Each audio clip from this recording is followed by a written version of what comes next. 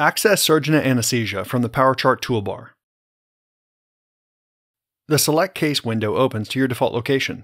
If you haven't set one, you'll first be prompted to do so. Search criteria display at the top and scheduled cases display below. Filter cases displayed by clicking one of the search icons and making adjustments, then click Search. Review available cases and make a selection, then click OK. Verify the case by clicking the green checkmark. You'll see a few prompts when starting a record. The application selects default devices based on location. If default devices are not set, you'll be prompted to select them. You're next prompted to start your time. If needed, adjust your role in the case using the drop-down menu on the left. Note that this time reflects the case personnel record, not the anesthesia start time for billing. Here, you'll see any current medication orders. If the patient has an infusion running at the start of the case, you'll either document the stop time and fluid remaining, or continue the infusion. If continued, the volume infused during the case will appear on the case record. The first action you'll take in most cases is executing a macro. Macros are collections of actions and medications typically taken in a case and are used to simplify documentation. Macros should be executed as soon as possible to allow recording of information from patient monitors.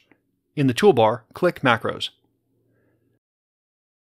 Macros are organized into categories separated by tabs. For this example, we'll select a general endotracheal macro. A preview of the macro displays showing procedure-specific, universal, and common optional actions and medications.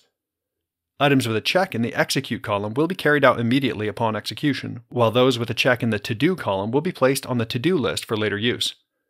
The macro should be executed when the patient enters the OR to ensure complete tracking once the patient is connected to devices.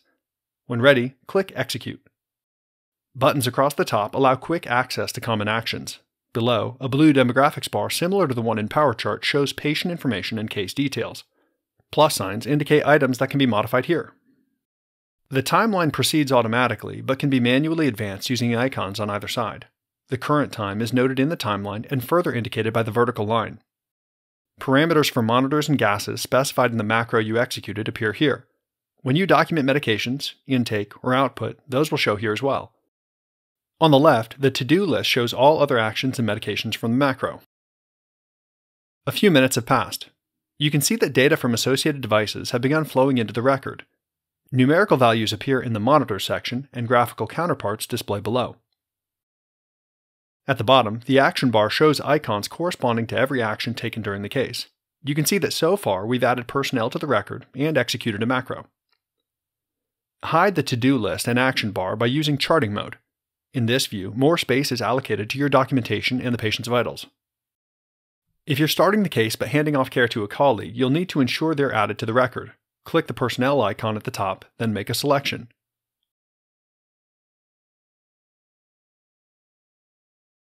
From this window, you can adjust personnel start and end times to ensure an accurate log.